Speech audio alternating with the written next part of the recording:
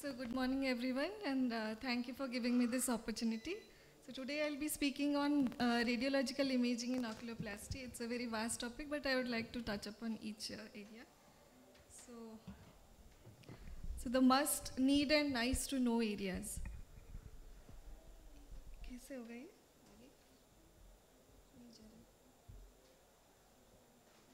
So the armamentarium with an oculoplastic surgeon for diagnostic workup is mainly the CT, MRI, and in few cases the ultrasound, which can corroborate with the findings. So I'll be discussing according to these headings the basic principles of radiological imaging, when to request, the various imaging protocols, and interpretation in some diseases, and few intervention and procedures. So the basic principle of CT, as we all know, the X-ray beams pass through the patient body, and depending on the tissue densities, there is attenuation of these X-ray beams which are detected by some detectors, and then the computer generates the images according to the tissue densities, and they are demonstrated as ISO or hyper or hypodense. And in MRI, as we all know, a strong electromagnetic field is applied, to which radio frequency pulses are applied, due to which the protons in the tissues, they realign themselves, and during this transition phase, this T1 and T2 relaxation concept arises. And in ultrasound, as we all know, that the sound waves pass through the tissues, and then when they reverberate back, the transducer creates some electrical impulses, and which are recorded as hyper, hypo, and anechoic lesions. So when do we request for these imaging? When we have patients with unexplained proptosis, ptosis, ophthalmoplegia, or a patient with trauma and infective etiology, inflammatory, or a neoplastic etiology, we request for radiological imaging. So we should also know the contraindications for MRI, which is if there is any metallic foreign body, or in claustrophobic patients, we should not advise MRI. So regarding the imaging protocols which we should request while doing a CT scan, usually the slice thickness of 2 mm is enough for orbit, but when we are dealing with a patient with any orbital apex lesion, then we have to order for a 1 mm slice thickness. And sagittal view in CT is required during orbital blowout fracture. We have to look for some bone windows if we are suspecting any bone osteolytic lesion. And contrast enhancement we have to request when we are dealing with any vascular tumors or any cystic lesions. We have to look for we have to do some modification in the CT procedure, like in orbital varix, where the patient has to perform the Valsalva maneuver. And simultaneous brain CT has to be done in cases of neurocysticercosis. So while requesting MRI, we have to look for the T1 and the T2 weighted image. Now how do we identify this T1 and T2 is that in T1 the vitreous appears dark and the intracorneal fat appears bright, and in T2 the vitreous appears bright. So the other basic MRI image sequences are the fat suppressed image, the diffusion weighted image, and MRA, where we are suspecting any PCA aneurysm, we have to do MRA. Or MRV we have to do when we suspect any cavernous venous sinus thrombosis. So what is the concept of fat suppression? So in T1 weighted image, wherein the intracorneal fat signal is bright, so we have to do a fat suppression, which will allow for the better anatomical detail of the lesion. And this is essential for all orbital MRIs.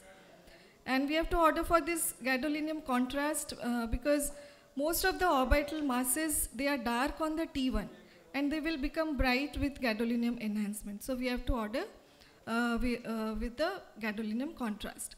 And this, if we do without fat suppression, that will cause the pathology to disappear. So we always have to request for contrast enhancement with fat suppression.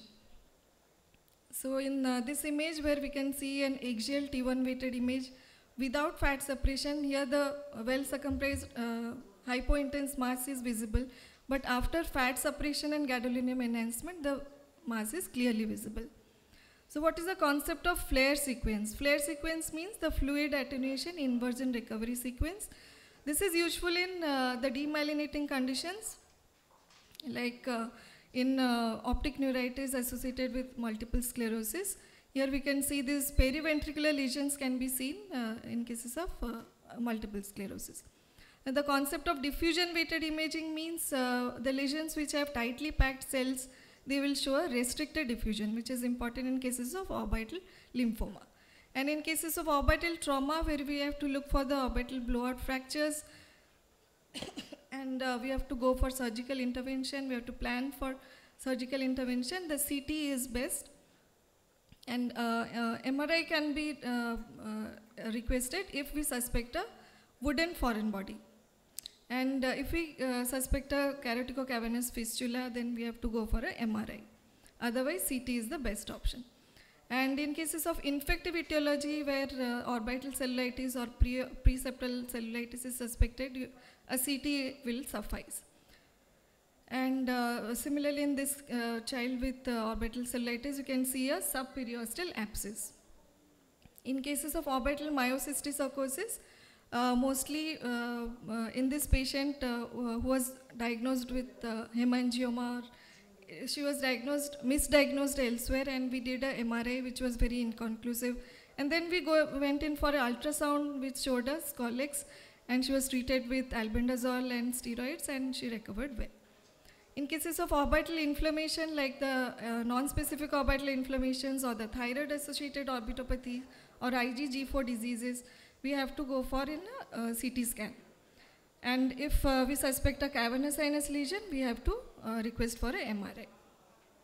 In this patient, like the CT scan is showing, the axial CT scan shows the lateral rectus enlargement, which is the myocytic variety of this NSOI.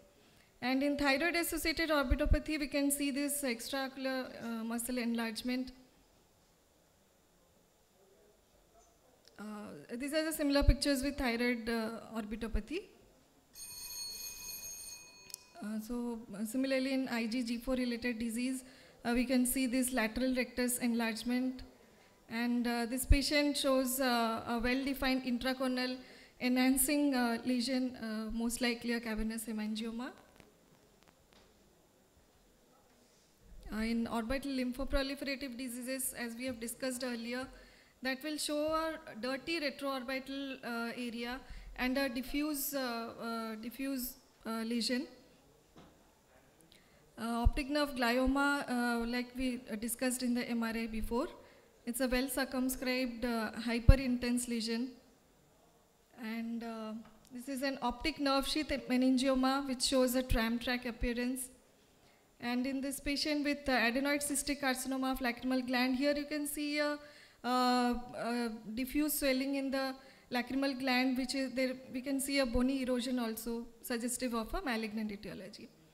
It can detect also the orbital metastasis with unexplained enophthalmos.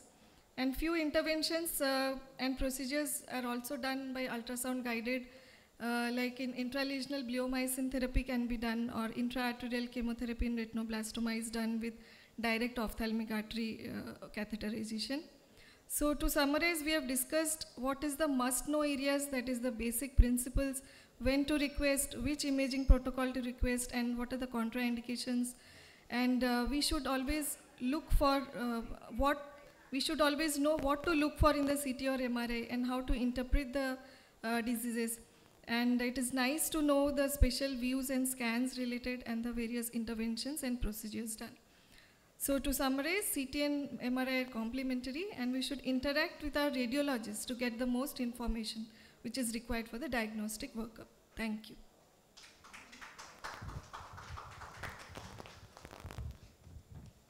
Thank you, Dr. BIJNYA Panda. For the common ophthalmologist, the patient is present with us just swelling of the orbital area without any pain, or we cannot assess either it is cystic or foam lesion.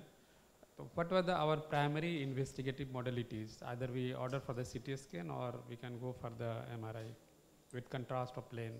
No, if you find out any well-defined lesion, you're telling about a proptosis patient or with the proptosis patient? Proptosis, then we will go with the CT scan as an